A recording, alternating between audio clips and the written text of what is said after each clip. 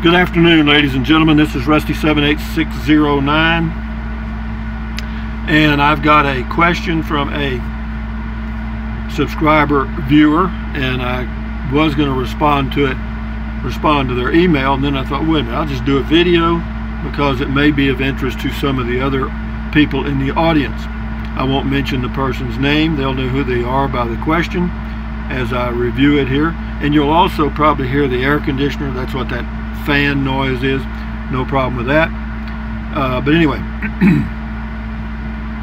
going to read it just like he states it and try to answer it as I go, or some of it. It says, I got a question, and if this is something you do not want to go into, don't worry, I won't. I will still watch your channel and enjoy it. So I am 52 and you are 74, and I've noticed that you every now and then express, using my words, a reticence about the now and the immediate future and the near future with regards to boondocking, having a home base in town, whether you prefer a small home somewhere, slowing down, watching where you hike, etc. My question is this: you seem to be in good health. Good health, actually. Your mind is sharper than some people 50 years younger than you. Is the caution that seems to underlie some of your decisions related more to age creeping up on that you actually feel are merely getting ahead of the curve and looking at your age and preparing yourself for what you assume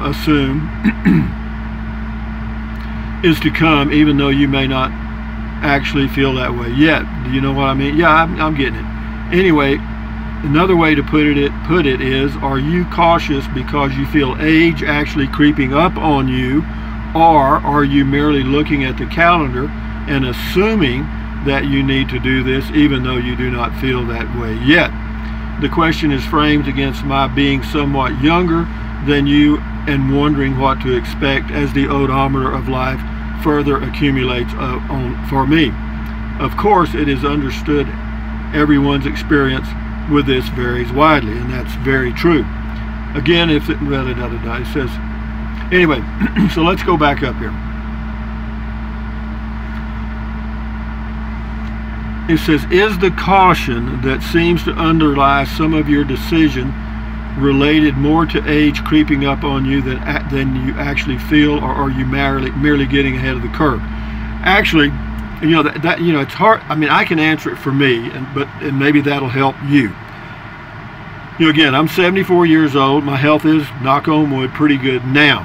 Will it continue to be that way? Who knows? Could change tonight, today, now. What I do is I look at the reality of life, of living. When I go in a grocery store or Walmart and I look around and I see people in their 80s or whatever, I see how they get around, and then I think about my future at my age 74, when I get to be 80, 90, whatever, if I live that long. You know, what will I be capable of doing? And not only capable of doing, see, you're going to be capable of doing a lot of things, and then add this: capable of doing safely. See, that's the key, safely.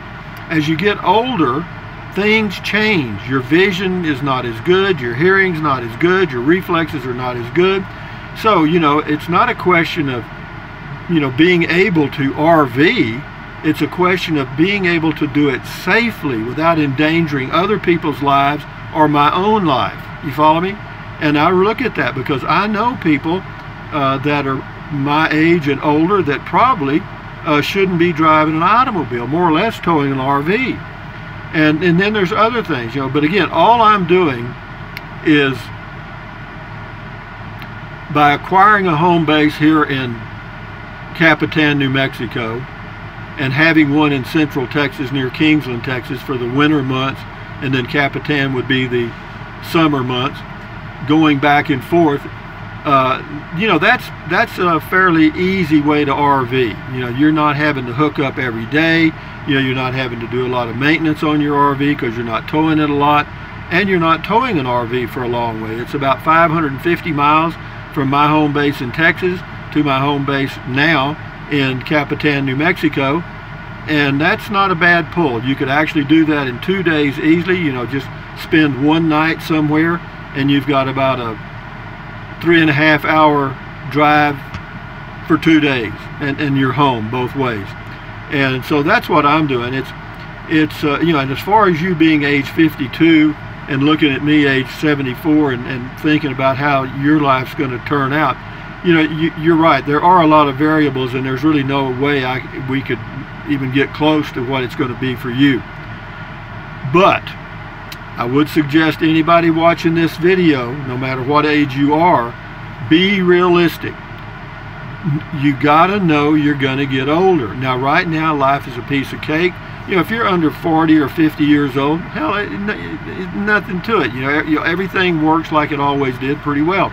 You know, but as you get older, things change. You know, for me to take a screwdriver and screw in a screw, I used to be able to do that like that. You know, now, first of all, I got to find the screw, and then my hands don't shake, okay, yet. Will they eventually? Probably. Why? Because that's what happens. You know, the natural things that happen as you get older is, one, you don't have the stamina that you had in your younger years. Two, of course, hearing and vision, we talked about that, and possibly other health care issues because your old body's just wearing out. Some people don't want to face that reality, and they think, you know, well, you know, somehow or another I'm going to get by with this stuff. Well, you're not. You can't trick old Mother Nature or whoever you want, Father Time, I guess you should say. But, you know, keeping your mind sharp is good. You know, you can do that by, you know, reading and, you know, doing things that require a little more concentration, you know, and that helps, you know. But again, you say another way to put it is, are you cautious because you feel age actually creeping up on you? Well, you know, it's creeping, and I don't even have to think about it. It's coming. And so, yeah, you know, that's why I make these changes. And I'm still looking at changes even beyond this. You know, what's the next step? You know, when I reach the point where I no longer am able to RV safely, and that's the key. You know, a lot of people are out there on the highways driving 40-foot RV or motorhomes, diesel pushers. A lot of people are towing triple axle fifth wheels and double axles and all that kind of stuff, and they're 85, 90 years old, I guarantee you. Are they doing it? They're doing it. But safely, I don't know, man. You know, again, it's different strokes for different folks. Some of those people are probably very capable and safe and all of that, but at some point, the old candle burns out, you know, and that's just the way it is. So, you know, this video, I'm going to title it like Aging and RVing and that sort of thing, because I really would like to get the word out to a lot of people my age and in that range that being able to tow an RV or drive a motorhome is one thing. That's one part of the equation. The second part of the equation, which is probably the most important, is can you do it safely? Can you do it safely? Or are you safe? You know, I mean, I know there's people that have been driving down the road and were this close to flipping their unit and their car or whatever, because, you know, you don't have nobody has 100% attention span, you know, like focused.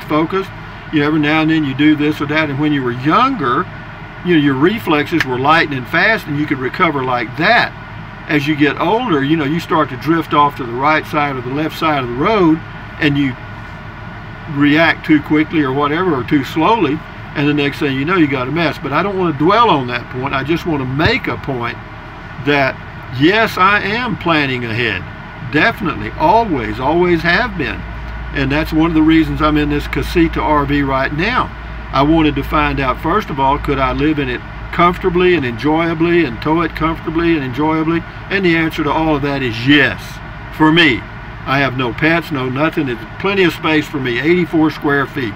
I was on the internet today. I was planning ahead in my mind, thinking that at some point I may want to get me like a mobile home or something that's in a mobile home park somewhere, because they sell them in, you know, Kerrville, Texas, Fredericksburg, Texas, and you can pick up the RV itself, or the mobile home itself, for anywhere between $20,000 and $40,000. The big trick on top of that is then you got to pay $375 a month, mobile home park rent. Now that gives you water, electric. No, it doesn't give you electric. It gives you water, septic, and trash. You have to pay your own electric, plus your property taxes and your home insurance. And is that where I'll end up? I doubt it. And the reason is I looked at those things. And again, this is just turning the clock a little further down the road from even right now. Say to 8, when I don't feel like I'm safe, then I'm through. I'm done. That's it. No more pulling. But anyway, as far as the mobile home, you can't get a small one. The smallest one I found was 940 or 980 square feet. Well, hell, that's 15 times what I've got now. Do I need that? I may be walking around like a BB in a rain barrel, So I'm probably going to finish up in just what I've got at one of these places that I've acquired, and that's the way that is. But for those of you, and you're smart, I will pat you on the back for being smart by asking this question, because there are those at your age and younger that just don't even think about it. Just somehow that everything's just magically going to work out. And it may, 1 chance in 10. But if you have a little plan, I'm not talking about every detail, but you got to have a sense of direction. You got to, you know you're going to get older. That's a given. You know you're going to die. That's a given. So, plan for those events. For those of you that are growing older, and if you're 65, or if you're 60 years old, if you're 50 years old, and you don't have a will, there's something wrong there, man. And that will ought to be specific. You got me? This goes to so-and-so, this goes to so-and-so, this is disposed this way, and I want to be cremated, or I want to be taken care of this way or that way. Have it written down. Once it's written down, no problem. You can change it, and you can add codicils to your will and change it and do all kinds of things, and it's not expensive. A will, if you have one, if you go to if you go to an attorney and draw one up, you're looking at probably $300 or $400. If you can actually do it yourself, you can get a simple will over the internet, kind of change it up a little bit, type it up yourself, and get 2 witnesses with a notary, and in Texas, that's solid. That'll work for you. That's what I did. Do I recommend it for you? No. Depends on the size of your state, the number of children you've got, and all kinds of stuff, and that's a different topic. But back to this right here, about related to RVing and living the life, the lifestyle, that lifestyle on towing an RV or driving a motorhome. Guys, all I can tell you is, my recommendation is know your limitations and be realistic about it. Don't kid yourself. You can lie to everybody in the world, but you can't lie to you. Look in the mirror, and and when you reach that point where you don't feel like it's safe anymore for you and mama or just you to be out on the road towing an RV, then don't do it anymore. Do it. Stop. You know what I mean? Will I do that? Hell yes. And it won't bother me 5 cents. You know what I mean? There's nothing wrong with a well-planned, well-thought-out life. Does it mean you can't change it? Hell, I change stuff all the time. I'm changing stuff as we speak. So having said that, thank you very much for your question. It allowed me to do a video which I have thought about many times, but I just haven't been able to put it in focus, because aging, growing older, and RVing are good. They work together very well. But at some point, you must realize that you may not be safe on the highway anymore. And I'm not worried about you or me. I'm worried about those other people that have children and family that you may annihilate while you're looking out the window and you saw a deer. You got me? And your reflexes were so slow that you couldn't respond and get your vehicle back in line. So I'm aware of all that, and I think about that quite a bit. Of course, I've slowed down. I tow at 55 miles an hour now. And I take 2-lane roads and sometimes interstates, not often. But I try to be very, very, very safe, and I don't extend my driving periods. In other words, like I'll be driving back to Texas, and I probably won't drive any longer than 3 hours in one day. That's a piece of cake. You know what I mean? But even then, I'll take breaks. A 3-hour trip, that should be 3 hours, it may take me 4.5, because I'll stop along the way and take a break, eat, maybe have a snack. Enough said about that.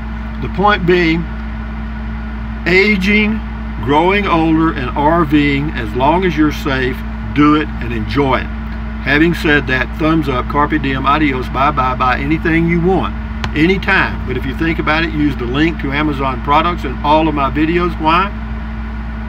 Because I get a small commission. It doesn't cost you 1 penny. That's if you want to go to the trouble to do it, fine. Some of you are, some of you have used the link.